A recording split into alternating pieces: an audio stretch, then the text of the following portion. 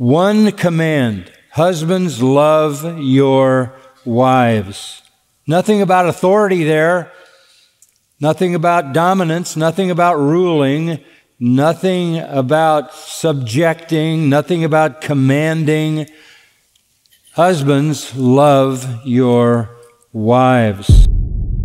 In this video, Vodi Bukam talked about the submitting role of the wife in marriage. And in the comment section, many people requested that we also share something about the role of the husband in marriage. In this video, John MacArthur explains the biblical role of the husband in marriage.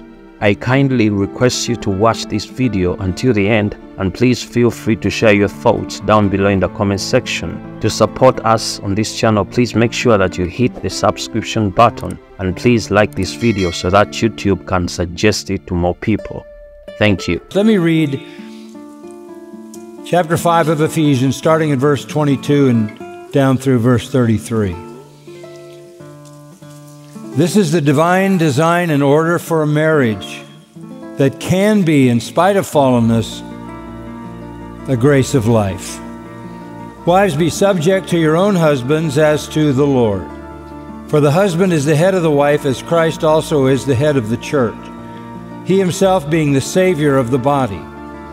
But as the church is subject to Christ, so also the wives ought to be to their husbands in everything. Husbands, love your wives, just as Christ also loved the church and gave himself up for her, so that he might sanctify her, having cleansed her by the washing of water with the word, that he might present to himself the church in all her glory, having no spot or wrinkle or any such thing, but that she would be holy and blameless.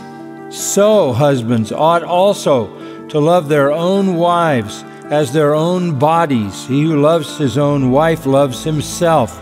For no one ever hated his own flesh, but nourishes and cherishes it, just as Christ also does the church, because we are members of his body.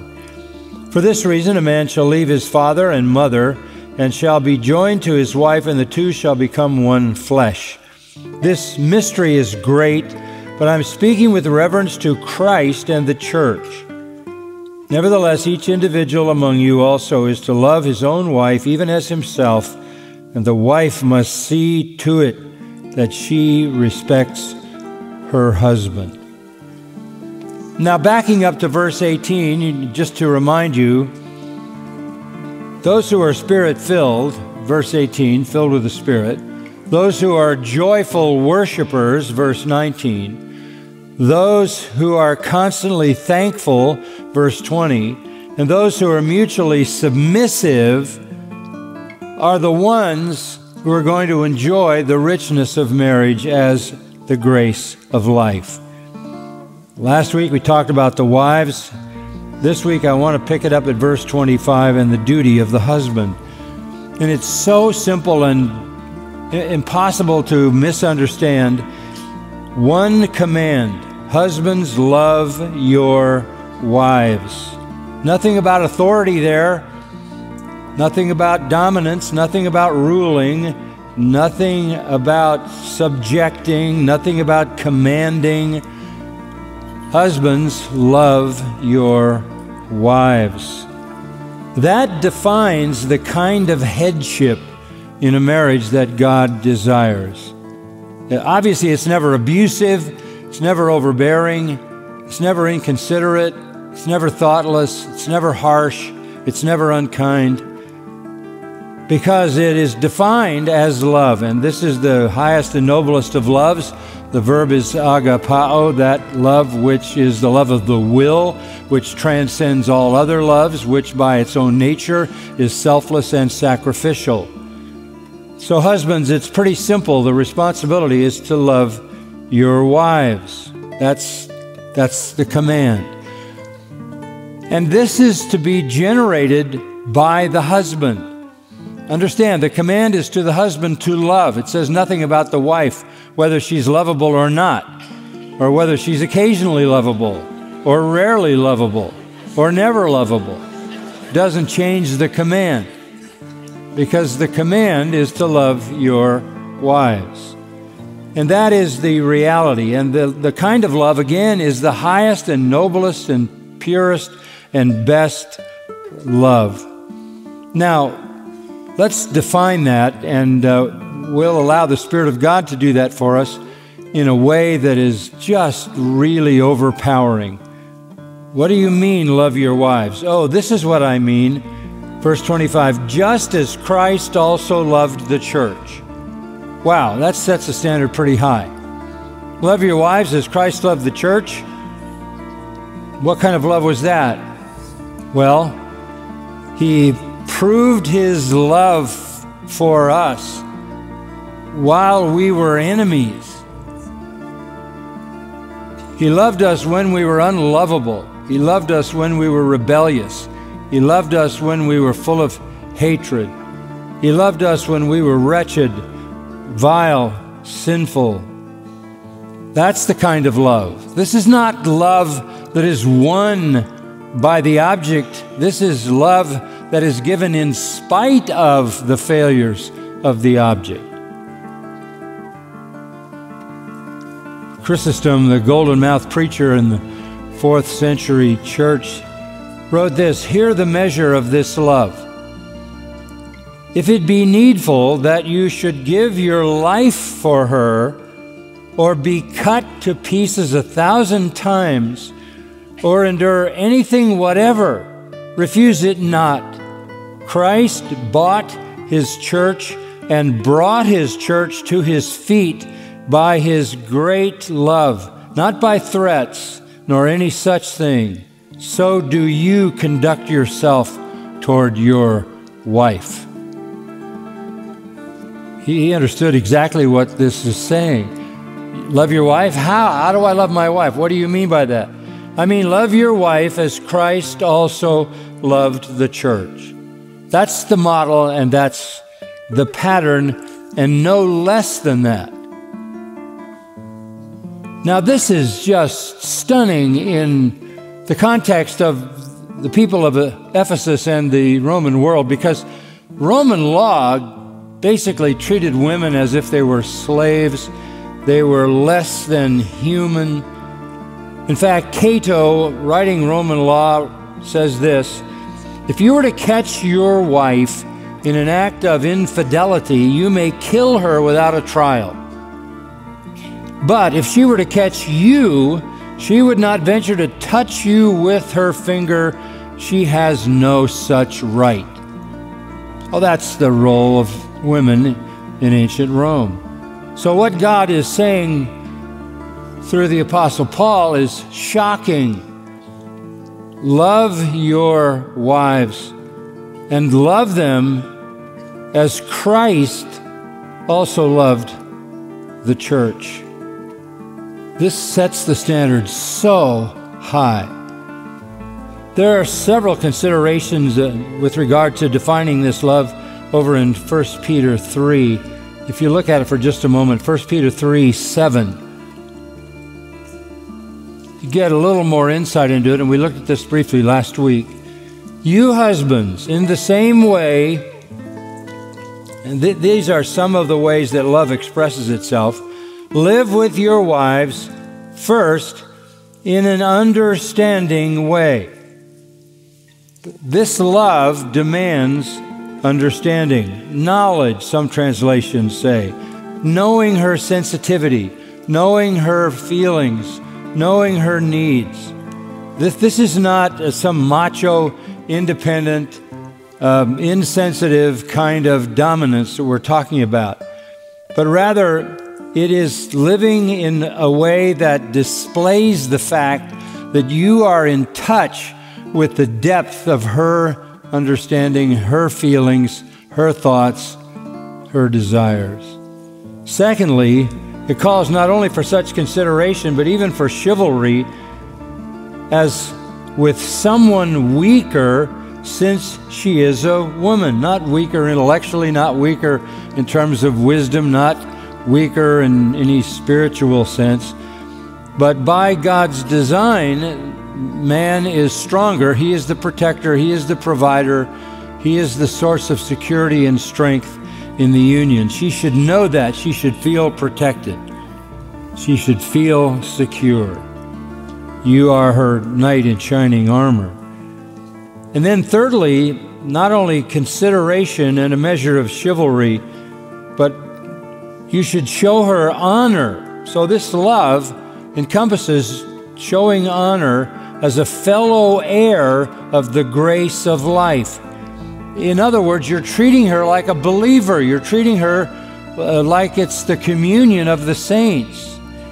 This is my beloved, my friend, it says in Song of Solomon.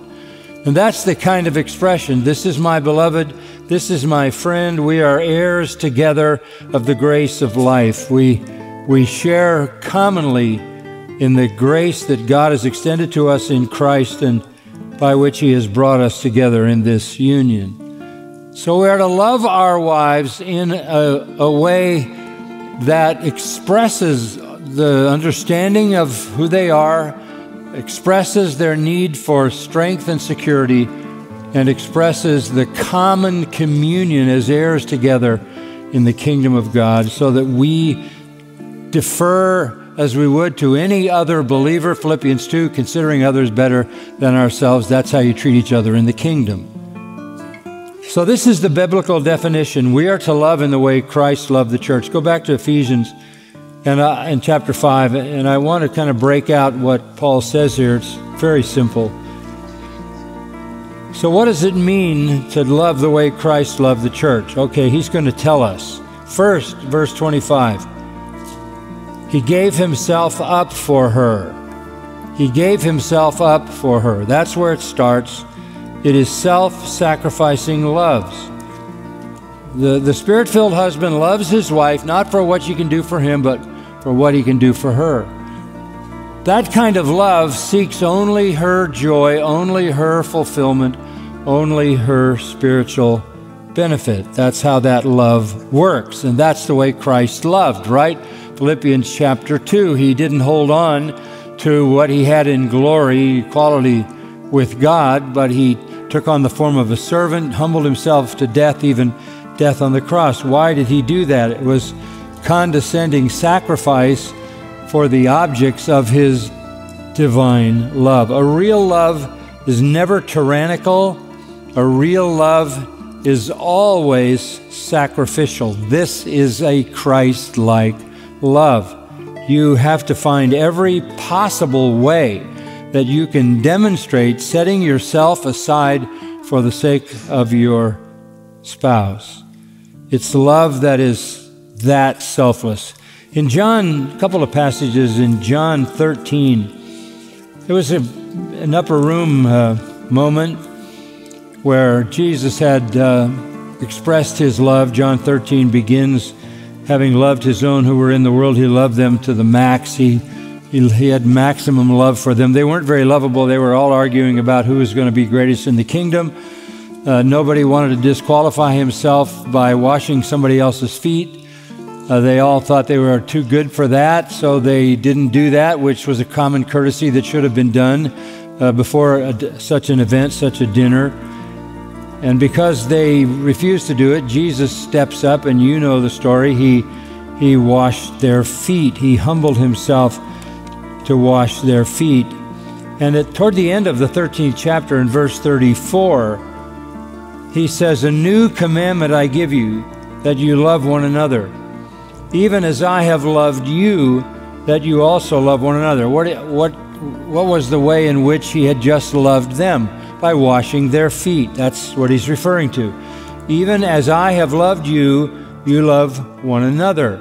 And then he says, "By this all men will know that you're my disciples, if you have love for one another." And what he means by that is, the definition of love is humble service to someone else. Selfless sacrifice for someone else. Over in John 15, on that same occasion, verse 13, Jesus said, "Greater love has no one than this, that one lays down his life for his friends." So it starts out, love washes someone's feet, and then love gives up its own life. Peter calls it ektenes love, stretched love. It stretches as far as it needs to embrace its object. It really involves the death of self. This is the key to a good marriage, is the death of self, particularly the death of self in the husband, so that he is characterized by the love that is defined in Scripture in 1 Corinthians 13. You remember this, right? Love is patient. Think of this in your marriage. Love is patient. Love is kind. It is not jealous. Love does not brag. It is not arrogant. Does not act unbecomingly. It does not seek its own. Is not provoked. Does not take into account a wrong suffered. Does not rejoice in unrighteousness, but rejoices with the truth. Love bears all things, believes all things, hopes all things, endures all things. Love never fails. Okay, that's divine love. That's the kind of love that's shed abroad in our hearts by the Holy Spirit through salvation, and that is how a husband is to love his wife. And by the way, all of those things that I read out of 1 Corinthians 13 are verbs. Verbs, not static nouns. He's not describing love as if you could take a snapshot. He's showing it as if it's a video. It's a way of life. It's help and humble service as a continual flow of life. That's how husbands are to act toward their wives. Just pulling out one of those characteristics in verse 5. Love does not seek its own. It does not seek its own. In the language of Philippians 2, considers other better than itself. So when a man is Spirit-filled, when a man is filled with joyful praise, when a man is characterized by constant thankfulness, when a man has a submissive heart, he will love his wife enough to sacrifice for her, continually. So this softens the authority that the Lord is talking about when he says wives are to submit, because they are submitting to one who totally sacrifices himself to lead them and provide for them.